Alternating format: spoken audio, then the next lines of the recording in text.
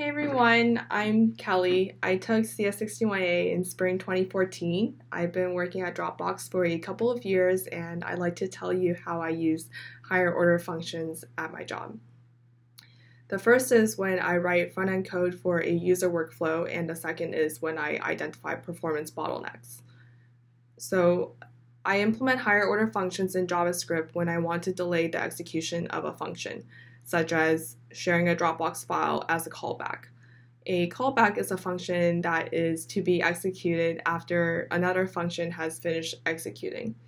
In this scenario, a user would click around the UI, select a file, and then click the share button, and the shared Dropbox file callback would finally be executed at the end. Another example is when I want to break down the latency for some section of code.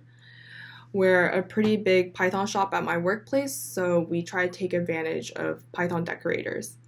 A decorator is a function that accepts a function as an argument and returns a function as a result, so a higher order function essentially.